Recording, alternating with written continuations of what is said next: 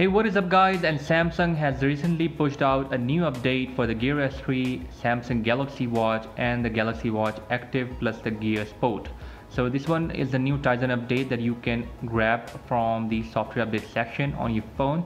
So this one comes with Tizen 4.0.0.4 with one UI on board. So let's have a look at what is changed with the new Tizen update. So guys, first of all, Samsung has included One UI on its latest Tizen update. In the software it says One UI version 1.0. As you can see, the UI of the watch is a bit different now. It is present in the widgets. The icons of the apps in the menu section are also now changed. If you bring down the notification bar, you can also see the elements of One UI. Okay guys, the other thing that is changed is present in the settings. Here now the icons of the individual settings are colored instead of being grey like in the previous version of Tizen. I think this change is quite helpful in order to find a particular setting. And guys, the other thing that is new in the settings is touch to wake up. Just go in advanced here, just scroll down to touch to wake up and it is now turned on. You have to just touch the screen and it will turn on, so you don't have to rotate the bezel or touch these buttons in order to wake up the watch. I will demonstrate it right now for you.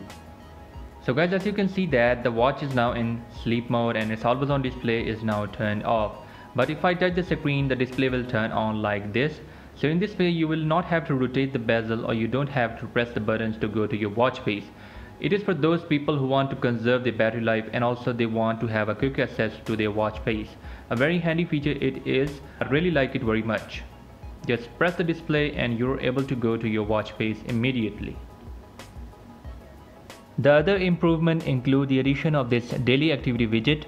Further, if you go to S Health, you can see your daily activity in this vertical slideshow pattern instead of the horizontal one which is present in the previous version of Tizen.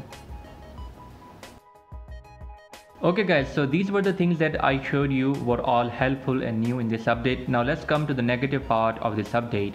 So if you go to the menu of apps and if you scroll again, still Bixby is present and no Google Assistant is present in the Galaxy Watch.